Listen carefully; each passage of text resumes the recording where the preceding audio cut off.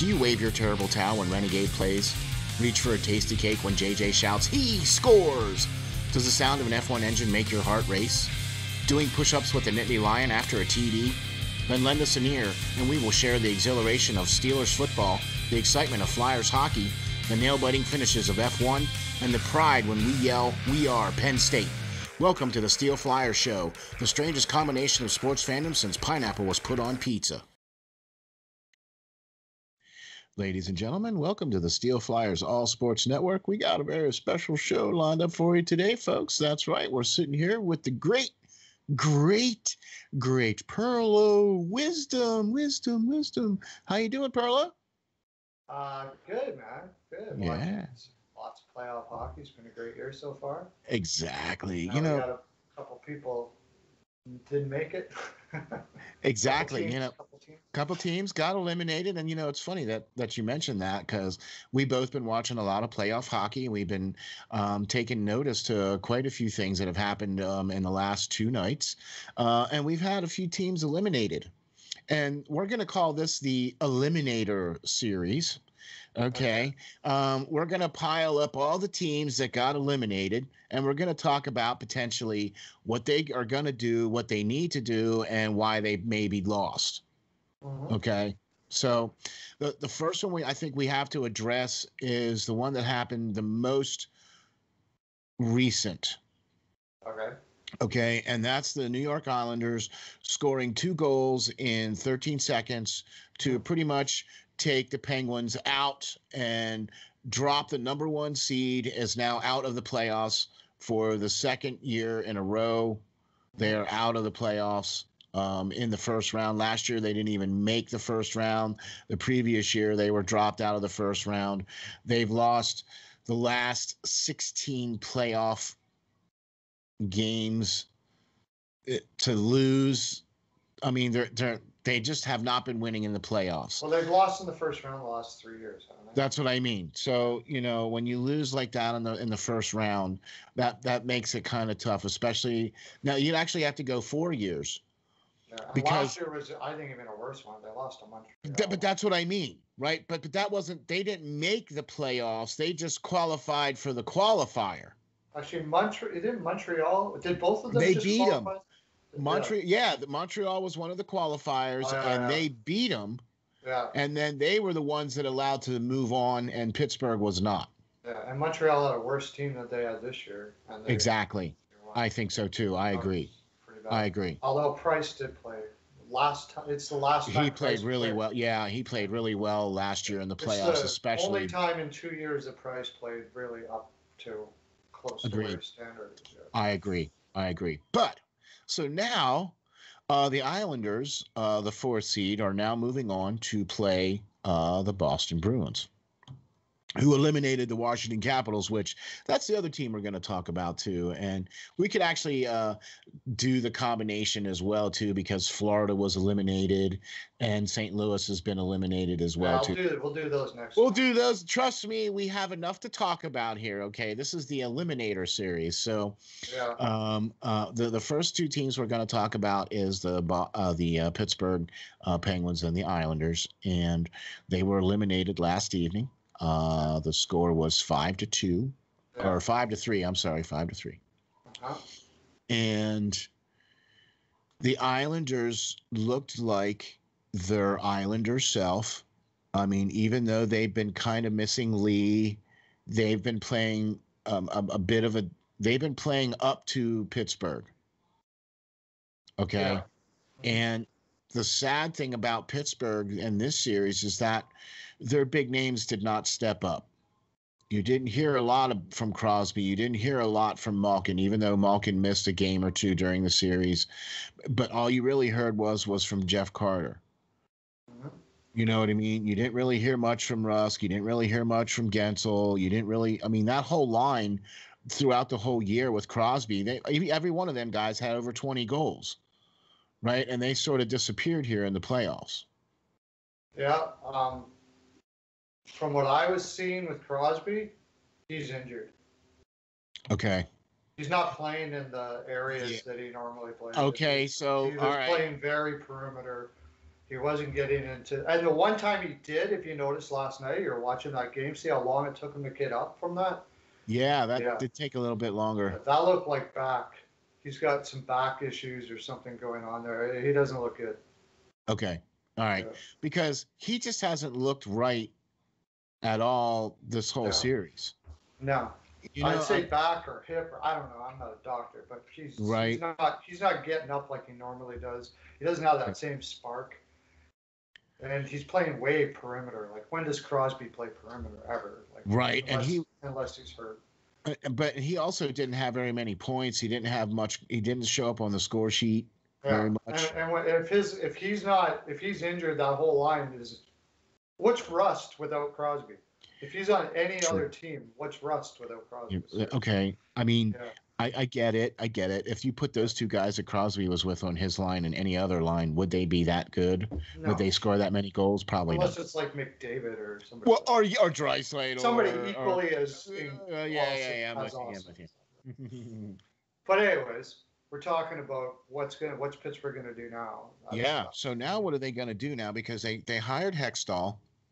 They brought him in to basically, I guess, retool. I guess if you don't want to use the rebuild word, you have to do the retool word or something word, because let's face it, the Islanders figured out Jarry rather quickly.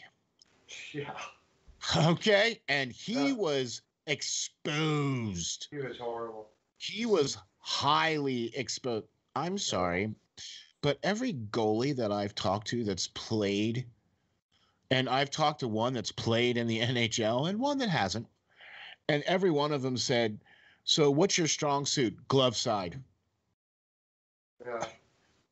Okay, so if glove side is your strong, how is that? Well, that didn't really take into account for Jarry, because that's not his strong suit. He doesn't have an NHL. Well, I mean, let me put it this way. Jarry did.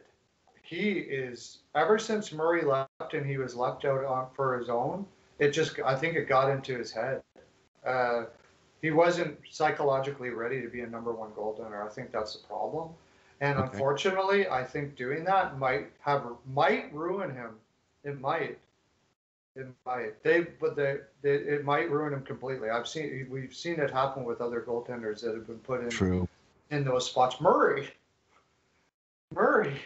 I mean, yeah, he had to get away from Pittsburgh though, and he didn't have a great season in Ottawa. There was injuries and all that kind of stuff like that. But I think Murray came from a different perspective.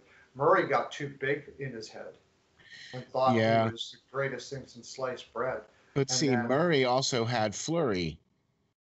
Exactly. And he had Fleury. Here's this poor Jarry guy whose mentor is a guy who's struggling himself, and now you're going to make him a number one? Like, I love the skill of Jarry, but it's a mental game, right? We've seen it in Philly. It's a mental game, and I think the Pittsburgh had made a big mistake. With these goaltending. Yeah, I'm with you on that. They really. This is another reason why I think Hextall was brought in, because I think he's going to find them a goalie that's going to be... Right. Okay, let's get to the checklist then. First things first. Let's look at what Pittsburgh's likely going to do. Look, historically speaking, like you said, a stripped-down rebuild is pretty much out of the question. Ownership doesn't seem to want anything to do with that. Right. So you bring in a guy, and their money situation is not going to allow for that either. What, a stripped down rebuild? Yeah. Well, I mean, the people you have to trade to get the assets for would be difficult. That's what I mean. But so you're not going to be able to. Yeah, you're not going to be able to do a full rebuild the way you want to, because you're going to have people that are going to need to be moved, or you're going to have to worry about money and contracts. Well, you can. You're just not going to get much back, so you're going to suck for a long time. Like, if Pittsburgh wants to do this, they're going to not be good for a very long time, I would say, unless Hextall does something magical, which I think he was on the road to doing in Philadelphia pretty darn good. He was doing a fairly quick rebuild in Philadelphia before they let him go. And so I think that's the reason why they hired Hextall, is they saw that he was able to identify young talent that was almost ready now, rather than just getting firsts and being able to do that. And he waited for markets to open up, and his timing was really good. Let's face it, I mean, he did a great job in Philadelphia. Do you know, here's another thing that I'm thinking too. He might actually be trying to pluck some cross-state players. Know what I mean? Because he drafted a lot of the guys that the Flyers are looking to potentially either move on from or try to get some value for. I could some see of the him guys. giving Patrick another chance. Right. I could see him doing that. Right. Okay. If he figures he knows what makes him tick, and they have people in there that are going or if another player becomes available for Philadelphia that was one of his picks, I'm sure he would give them high consideration. Sure. A la Sanheim or somebody, you know what I mean? Yeah, I don't know why Philadelphia would. No, but I mean, I'm just saying. If. Yeah, but I see what you mean. Yeah, okay. I'm sure he'll look at all aspects. I was really impressed with what Hextall did. So we look at their roster, though. What are they going to do? You said the first thing is a goaltending, no doubt about it. I don't think they're getting out of that Jarry contract right now. So whatever goaltender they're going to get, they got to get a goaltender that can work with him. I seriously think the first thing they're going to do is call Vegas and see if Vegas will now cover some of that. I don't know how they're going to be able to do it. Cover some of that Fleury contract. I think it's possible. Or even, how about this? Straight across, Letang for Fleury. Letang has only got 1 year left. Fleury's making about the same amount of money. The only chance Pittsburgh has right now, as far as I'm concerned, is if they grab a goaltender that can save their butt. Okay. Something like that. I could see Pittsburgh doing something like that. Yeah, Jarry signed until 23. Yeah, and how much is he making? $3 million. Three and a half. That's about, then you're throwing $10 million next year at goaltenders. But if anybody, if there was ever a year that shows how the value of goaltenders, it's this year. They're going to have, they got, Malkin is only signed until next year at 9.5, right? Crosby signed until 25. Gensel signed until 24. Mm-hmm. Zucker signed until 23. How much is he making? 5.5. Yep. Might be able to do some of that contract. Brandon Tanev is slated to go to 25. He's making 3.5. He's not going anywhere. Brian Rust is making 3.5, and he's available. He has 1 year left on his deal at 3.5. Yeah, I don't think that would be wise to trade that either. And Kapanen has 1 more year left on his deal at 3.2. Mm-hmm. Okay. And then they got Jared McCann, and then Jeff Carter has 1 more year as well, too. After that, everybody else needs to be re-signed. And then they can then from that see where they are at that point. That's why I think they're going to go 1 more year to try to give her a shot. And if things aren't looking good, then Letang is signed until 2022. Yeah. Matheson. Letang's contract is tradable. He's still putting up good points at 34 years old. That's a tradable contract. Now maybe it's not Fleury, but I think you got to look at getting a goaltender and a pick or something like that from somewhere. I don't know. There could be goaltenders falling off the tree pretty good here, because the good news for them is the expansion draft is coming up and everybody has to protect 1 goaltender. So that leaves 1 goaltender out, right? So there's going to be a lot of goaltenders on the market right now. And if they're really smart, they might be able to pick up 1 at a pretty decent price, I guess. But I wouldn't want to be screwing around with it. I'd be looking at like Darcy Kemper or somebody like anything. Yeah, anything would be better, because now Dumoulin, Letang, Tanev, Zucker, Crosby, and Malkin are the ones that have no movement clauses. So those will be the ones that Pittsburgh is going to protect. complete no movement clauses, or is it? Well, Malkin and Crosby have no movement clauses, and then Zucker and Tanev have limited. No yeah, and then the same thing with Letang, and the same thing with Dumoulin.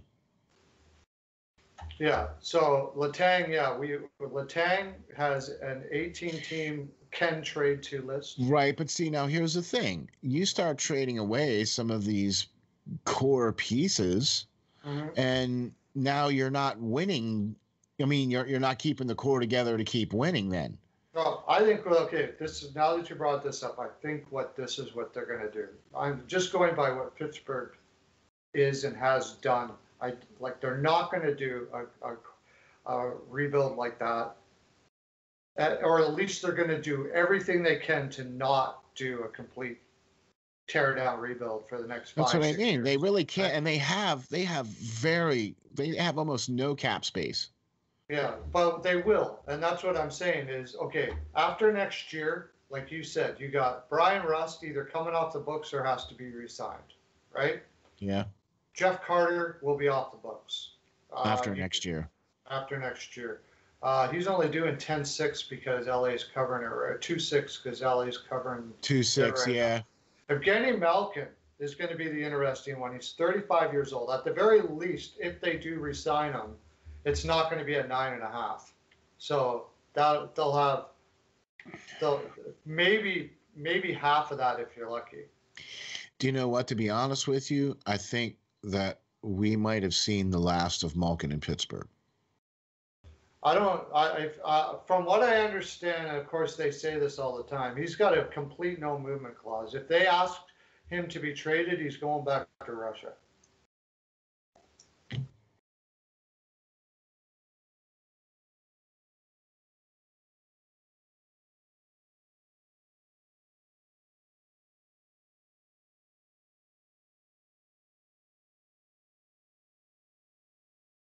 That's what those are just words.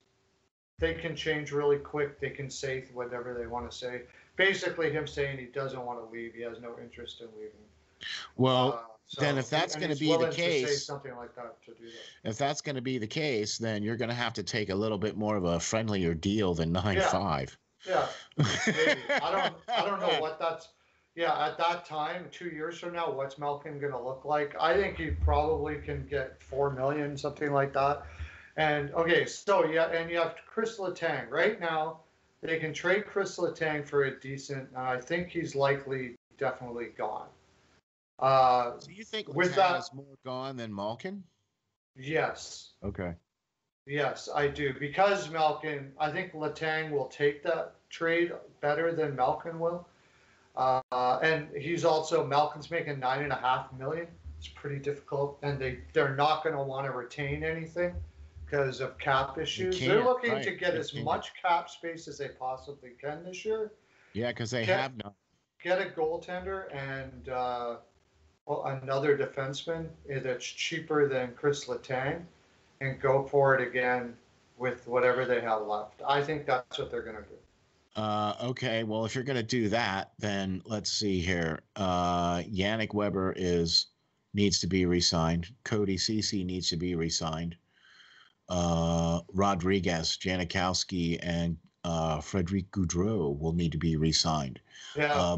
Bluger, Zorhan, Bjorkquist, O'Connor, and Colton will all need to be re-signed for next year.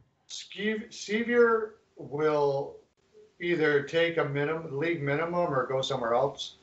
Aston Reese, that'll be interesting. He's a restricted free agent. He really has no leverage at all, but they will have to sign him to at least $1 million. Teddy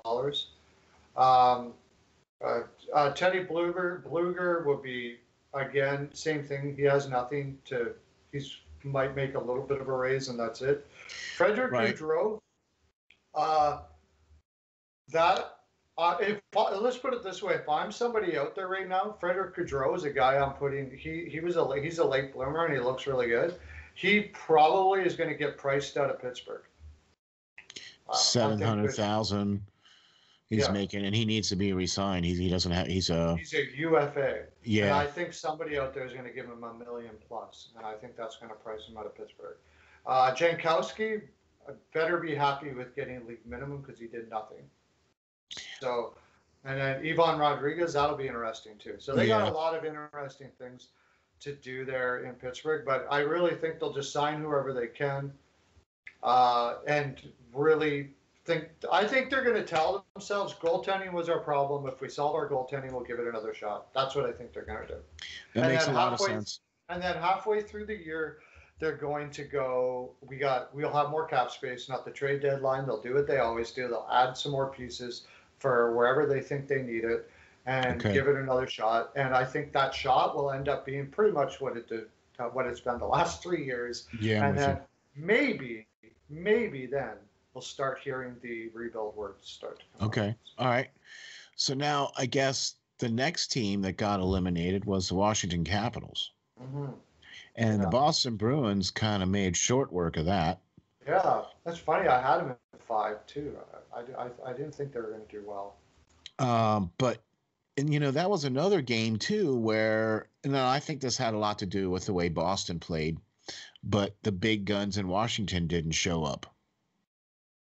Yeah. Ovechkin was barely on the score sheet. Oshie was barely on the score sheet. Mantha completely disappeared.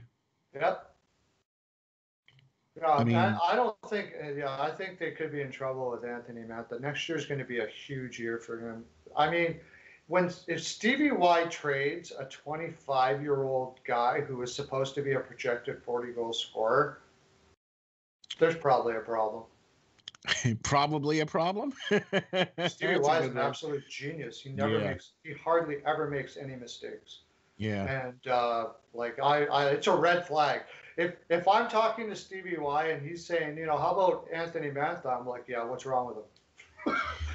But he got a number 1 pick for him, though. I know, he got huge. I think that trade could end up. Verana, has been hungry to move up the lineup. He showed a lot of character not asking out of Washington before he did, because they were playing him low minutes for a long time there. Yeah. And he ended up taking lower contracts to stay there. So he showed a lot of character, right? And what does Stevie Y like, right? Character. Yeah. And Anthony Mantha maybe hasn't been showing the character that apparently not, because he's not with Detroit anymore. This trade could end up being really bad. I see. Yeah, that's what I think too. I think it's going to bode really well for Detroit, but not so well for Washington. Look, I was not surprised at all. And we talked about this in the last couple of shows, how you come into the playoffs with momentum, which is what Boston did. And Washington looked hurt. They were hobbling in. Ovechkin didn't even play in the last couple of games, or he played in the last game, but was hurt going in. You know what I mean? I think he's hurt still now. You're not going to hear, because he didn't show up either. I think they had a problem, and just a problem in the room in general in Washington, and they have for a bit. Kuznetsov, who looks like he's definitely going to be traded,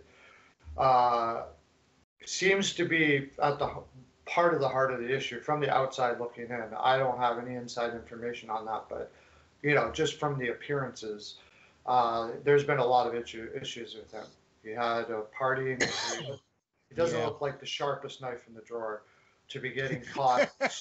To allowing people to take pictures of him while he's surrounded by cocaine. He's pretty lucky he got away with what he got away with.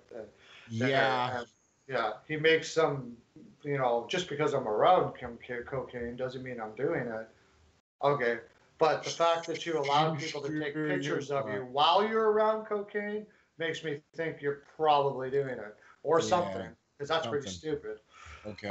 Anyways. That's definitely for sure, and here's the other thing too, and $7.8 million until 2025 is what his contract is, and that is just whoa. So they're probably going to have to sell relatively low on Kuznetsov. I think they'll be lucky to get a first-round pick or something like that after everything. They're going to have to eat they're going to have to eat because there's no way you can that 7.8 for that amount of time. Looking at it, like some places that he could go, Columbus is looking for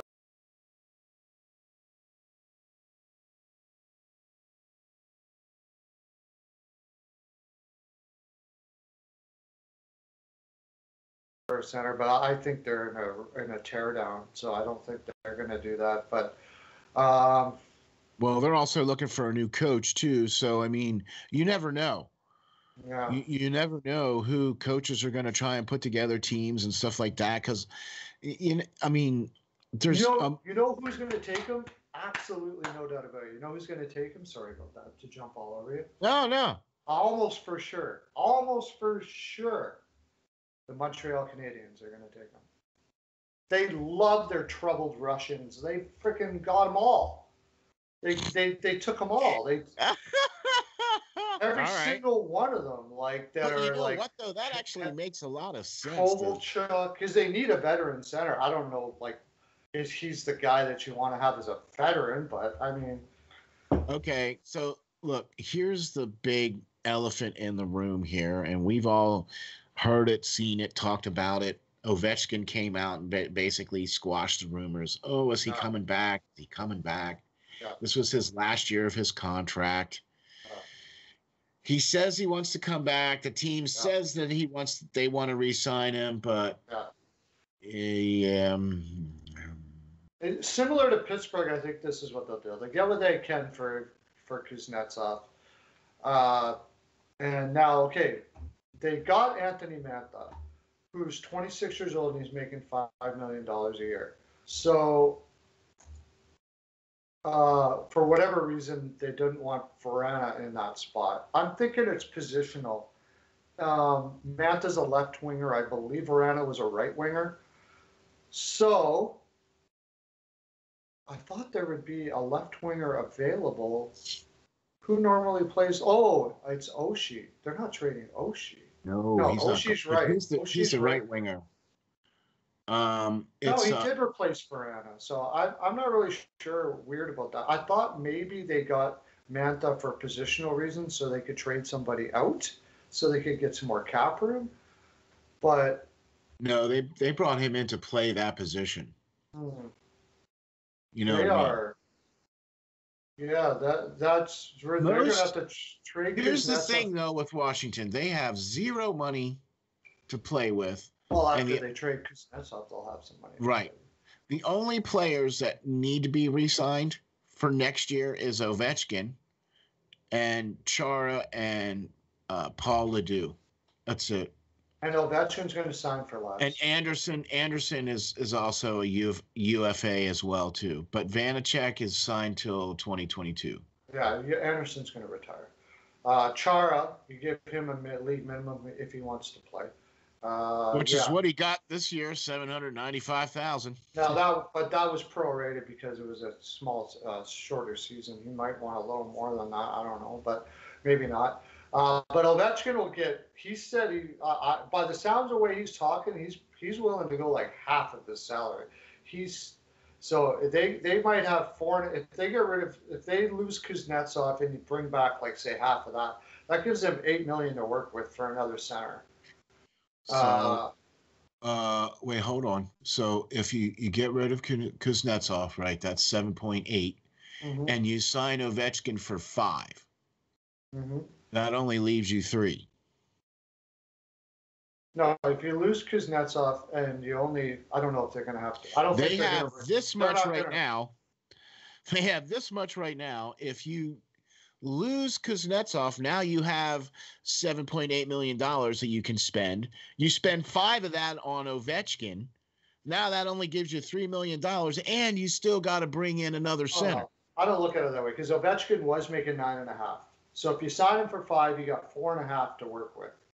If you lose Kuznetsov, you've got 12 point something million to work with. Oh, I see what you're saying. Okay, because he counted 9.5 on the books from last year. Right. He's only counting for 4 or 5 million this year. And okay, so that still gives you, let's see. 10 million, 11 million. Yeah. And now, if I'm them, what I would do is I would entertain putting TJ Oshie back in the middle again. Yep. And then it's easier to find wingers and then find a filler winger to put on that spot, because I think their biggest problem is on defense. I really am not a fan of I don't think Justin Schultz is. Yeah. And he's making 4 million. Nick right? Jensen. And Dylan is making 3.9. Jensen's making 2.5. Yeah. Reemsdyke is doing. I mean, he's got 800,000 this year, and then 950,000 the next 2 years. I mean, Brendan Dillon had a really good year. I like. Yeah, he did, and I think Carlson had a pretty decent year too. Yeah, he had his normal year. Right, and Orlov didn't have too bad of a year. I don't think he's progressed as much as I thought he would. I agree. He's been on the decline ever since they won the cup. He's been going downhill. And that's he's really 29. He'll be 30. Yeah, right. He'll be 30 at 5.1 million. He might be another one that could potentially be on the block for them too. You know what I mean? To try to get some. Because look, they need to re-sign Ovechkin. They need to bring in another center and or winger, depending on if you move Oshie or not. Either way, you still need another forward, right, to come in and take over that spot. And you need to either replace Chara or re-sign Chara, and you need a better backup goalie. I think Vanacek is fine as a backup as long as all he is a backup. Like, you don't want to play him too much.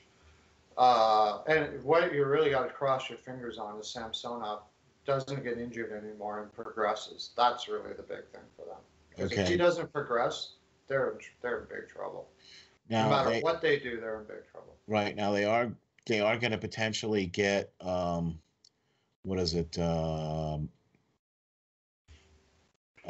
Michael Kempney is going to be. He's on long term, right? Right, and then they got the one. Lundqvist. Lundqvist is actually a UFA after this season. So at the end of so I mean, I don't know what they're going to do. Whether he comes back next year, I mean, he's been talking about that. They can go back to whatever they were doing. They've got Connor McMichael, who how did he do in the AHL? That's taught for centers. That's what I think. I don't think they're going to add another center. He had 27 points in 33 games as a 20-year-old in the AHL. That's pretty good. They could give him a good shot. I think that's what they'll do. I think they'll work with what they got in their minor league system, see if they can fill that center hole that Kuznetsov is leaving. And then if it doesn't work out at the trade deadline, maybe they look at something like that. Their first-round draft pick, Hendrik Lapierre, could potentially be that. Yeah, well, I don't think because of the injury when he was drafted. Yeah. He had 31 points in 21 games in the QMHL this year. That's not great. In the Q, that's not really knocking it out of the park. I think he's going to need a year to recoup. That injury was pretty brutal. So he's going to need to recuperate. But I mean, he is potentially the future for them. Somewhere down the road, hopefully. Right. Yeah, but he is potentially the future for them. Yeah, it was a nice pickup late first that they gave him a shot. Yeah. Mm-hmm. But yeah, so that's what I think I think what I'm using the word a lot here. I think they're rolling the dice a lot with some things here. Ilya Samsonov is only 24 years old. I mean, right? So he's done very well as long as he can stay healthy. But he's a restricted free agent. Yeah. Oh, yeah. But I mean, because of everything that's happened, he's not gonna be demanding too much money. You're right though with Vanacek. It would be good to get a veteran to help out Samsonov if Lundqvist isn't coming back, but that shouldn't be too expensive either. Especially with the expansion draft now coming up, like I said, with Pittsburgh, there's going to be some goalies falling off the tree and available. So that shouldn't be too difficult to do. But with their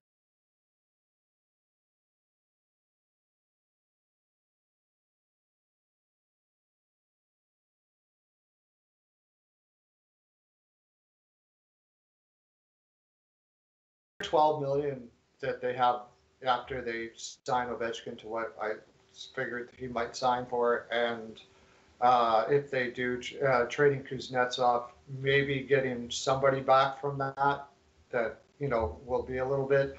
I would personally not worry about your forwards. I'd be looking at trying to add something on the D. Well, they have to protect Backstrom, Oshie, Ovechkin. Even Kuznetsov is on now he does have a limited no trade clause. I think they could. There's the way to solve the problem and get rid of your cap space.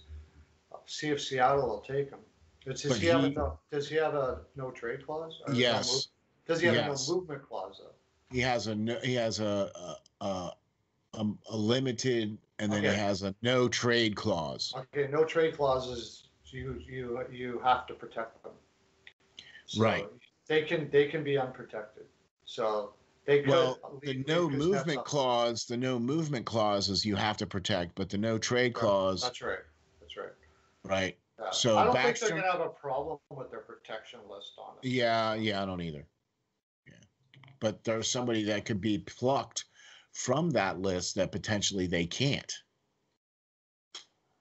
I would say I would leave Kuznetsov off, and that would solve the problem. Well, he unfortunately, because of his no movement clause or no trade clause, he has to be one of the ones that's protected. No, he doesn't. He has he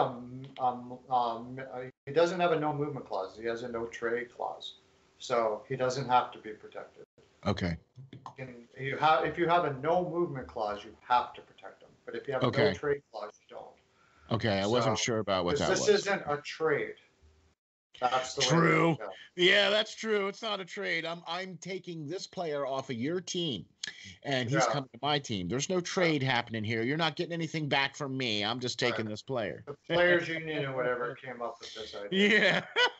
Yeah. So, anyways, he's going to have to. They might leave him off unless they can trade him before the expansion draft, which is possible too. Somebody might pick him up before the expansion draft. It's going to make that a very difficult trade because whoever picks him up. That means they have to. That's one more person that they have to. Because if they pick him up, they're going to protect him, right? So that's one more team that it's going to make it very difficult. I would just leave him off. If they happen to take him, then okay, you took the full 7-8 off your books and you work on your defense. If they don't take him, then you can trade him afterwards and do whatever the case may be. Right, because 2 days later is going to be the draft anyway. So. Yeah. Well, there you have it, folks. We talked about we talked about some teams that have been eliminated so far. We're going to continue this series called the Eliminator Series, where we talk about the teams that have been eliminated from playoffs and what exactly they're going to do in this offseason and maybe how they lost and how they could potentially get back to contention. So we were joined by the great Pearl of Wisdom. Thank you very much for hopping on here, buddy. No problems. Yeah, man, we got to talk about some great hockey as always. This is the SteelFlyers All Sports Network. Thank you very much for joining us. Just remember, folks, stay strong, stay safe, and hang tough. Yeah. Take